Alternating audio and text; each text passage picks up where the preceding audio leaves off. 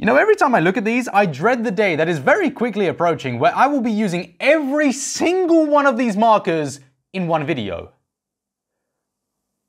Why? What's going on YouTube? My name is ADCArtAttack and welcome to a brand new video where we are back tackling yet another one color marker challenge. Today, mixing our two previous videos to make purple. Hey, I didn't decide this. My lovely subscribers voted in the thousands on a community poll here on YouTube, so make sure to subscribe and you can too. Hang on. In the previous video, I exposed my vision issues with a specific range of shades within the reds and a couple of blues. Now I see why you voted purple. Well, joke's on you. I don't have any problems with purple. But if, like me, you also have difficulties with color picking, or maybe you just want to find colors that work best together, my good friend and fellow creator here on YouTube, Sarah Renee Clark, has just released her brand new color cube, available for pre-order today, or you can get the digital color catalog right now. She's also been super kind enough to make me an affiliate of hers. So if you do make a purchase, I get a little something, you get a little something. There will be links down below in the pinned comment under this video. And trust me, you're gonna wanna get these things. They are amazing. I actually can't wait to get my own color cube because it just looks so pretty and I got space for it, so yeah.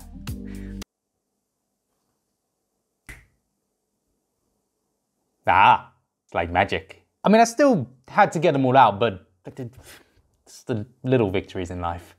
I won't lie, this one was actually satisfying to remove the colors, as I knew I wouldn't own as many purples as the blues and the reds. I felt pretty confident. Is that it? Now, I did run into some problems with the color picking, particularly with the pinks, as some of these pinks are actually named purples, which, I don't know about you, but they look pretty pink to me. So for the first time ever, I'm gonna cut myself some slack here, and I am not going to include pink colors. However, to offset this, what I have done is included colors like violet and lavender, which I don't know if they're actually purple, but I gotta make it a little bit difficult, right? Speaking of making it difficult, Spider-Man. Yeah, so Spider-Man. I'm intending to color this red and blue character purple. Kinda on the nose a bit there, huh? Now this is actually a really, really good Spider-Man book, and those of you who are familiar with the channel or long-time viewers probably remember this from an old video. This is a really nice book though, full of, okay, and amazing. What is this? That's a bit lazy, isn't it? Anyway, there's even more words? Hey, there we go. So there is some actual artwork in this book, and it's actually not too bad. There's some really unique images in here. I'm not sure how official they are, but oh, wow. Okay, that is, like, that's probably one of the coolest images I've ever seen. Who doesn't love Spider-Man on a bike? Yeah, as I was saying, like, the images in this book are actually really, really good. It's full of creative images and obviously very dynamic poses too with... That's a really nice picture. Oh. Look at his butt. It's a spider butt. Don't know what's going on there. Aha, here we go. So this is the original image that we did from my very early episode of the coloring book series. I wonder how many of you remember this one.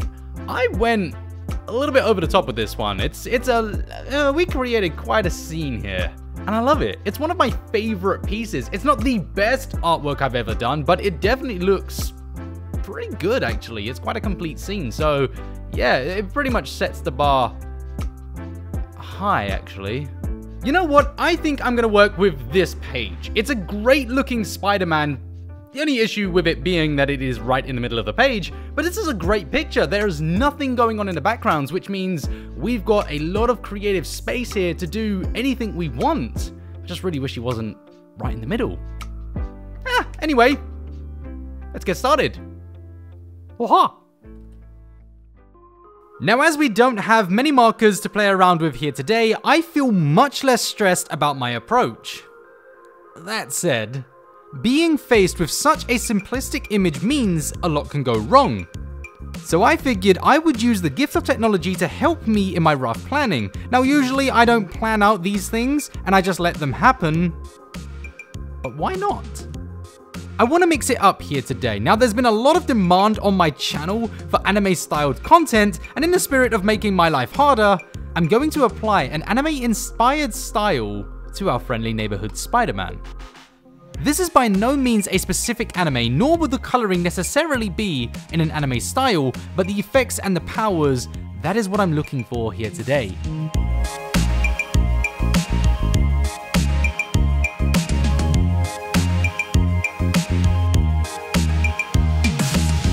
Now the first pen to be selected needs to be our darkest for the line work. Oh boy. We don't have a dark fine liner like we did in the past 2 challenges.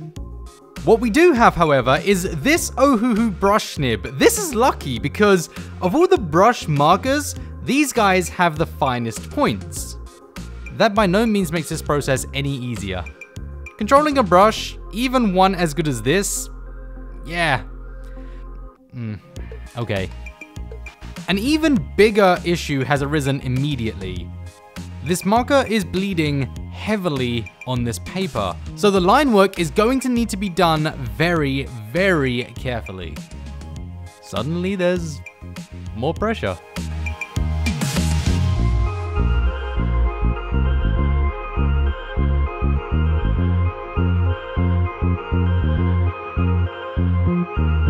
And with that out of the way, marker 1 is done.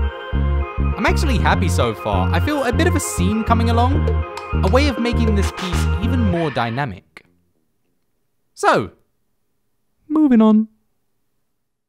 I had a tough decision to make with the shades of purples and opted to use the lavender-like ones as a cheeky way of implementing a light effect in the foreground. Decisions like these, in my opinion, are the most important in these challenges, ensuring that we utilize our values as best as possible. I learned this through both of my previous episodes, something I never valued until tackling this challenge. It doesn't mean using a completely different color or shades or tones, it means carefully placing them to highlight the areas that you want highlighted. Pulling the viewer's eyes to the areas that you, as the creator, wish to. Unfortunately, with this technique, I abused the privilege and burned through the lavenders. There might have been a few violets in there too.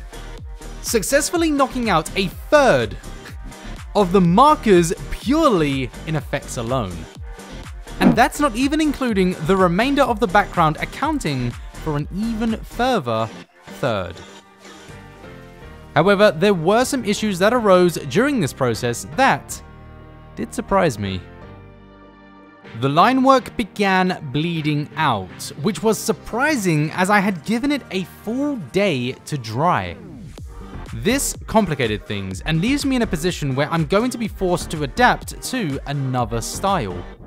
As an artist, you have to be open to the idea that what you create isn't always within your control.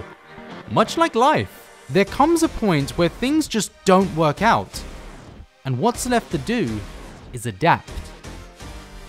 My adaptation comes in the form of my go-to safety net, lines and dots. Everywhere. I make unplanned and chaotic markings which work to imbalance my piece, therefore hiding mistakes. This is a safety net that I created for myself, and it's something that helps me when I make mistakes and gives me confidence when going forward with anything, any decisions that I make in artwork. It's very important that you, as a creator, figure out what is best for you, what will help you, what will be your safety net. But with the background done, something I've learned so far is just how difficult it is to plan out your next move when using only one color.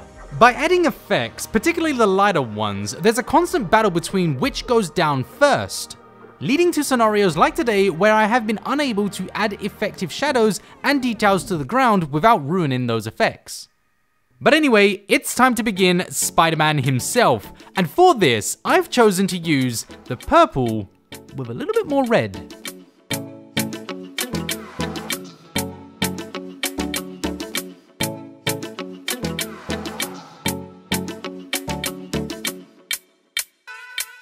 I am absolutely so happy that I waited to use these purples for Spider-Man himself. These just pop. They glow, they're very vivid, they're very bright, and they work to really push him to the foreground.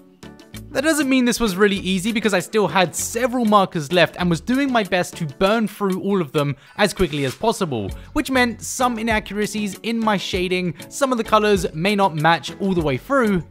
In fact, one of the most difficult areas were the blue of the trousers because we have such a dominant black shading here. I sort of just didn't care. There's really not much you can do with this. I cannot reveal any more color over the black areas, so I just colored. Yeah. Hopefully it worked out. And so with the final two colors and the final touches being put to this piece, it's done. And oh boy, am I relieved. This piece was different. Unlike our previous attempts where I was able to freely tackle them with full confidence, this one required much more planning and was mentally a much more challenging project. Our starting position, we had a great image of Spider-Man to work with, but it was empty, void of any context, and slap bang in the middle of the page. But with our purples, well, what do you think? Definitely a less is more approach with today's one, and I am comfortably happy with the results. It's a unique approach for sure, an acquired taste, definitely. It's alright. Right? Unfortunately, that is all we have time for today. I would like to thank you all for tuning in for today's purple video. And if there is a color you would like to see me use in the next video, please do leave those comments down below. And I'll be sure to gather up those little suggestions. I'll make a poll out of it. And then we'll see what you put me through next. Can I trust you to... Anyway, I look forward to seeing you all again in the next video. Until next time, stay safe, stay healthy. I'll see you soon. There you go. Look at that. Enjoy seeing me use only reds. That went well. It was a fun video. Probably better than this one. This wasn't that great, was it? Who likes purple anyway? Hopefully I don't have to... Ooh. Am I gonna have to use green next time? You don't wanna see that. Nah, why would you subscribe to that?